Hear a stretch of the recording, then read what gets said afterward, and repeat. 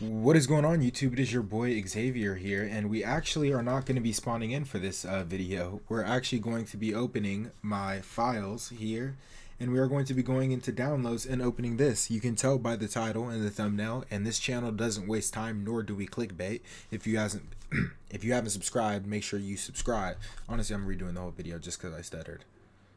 It's like I won't. I'll keep it in. But listen, make sure you subscribe if you haven't already, because I'm a G. And in this video we are going to be showcasing what they are going to be adding. Yeah, so this is going to be a game mode in Rogue Demon, and we can obviously see this is, honestly, if you think about it, did Blade Ball copy Rogue Demon, or did Rogue Demon copy Blade Ball? Because if you think about it, wasn't Tamari released before Blade Ball was released? Think about that for a second. You've always been able to counter moves.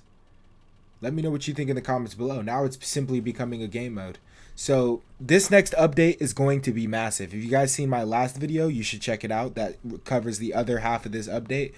This update is absolutely massive. We got game modes. I'm just absolutely shell-shocked. Jeez.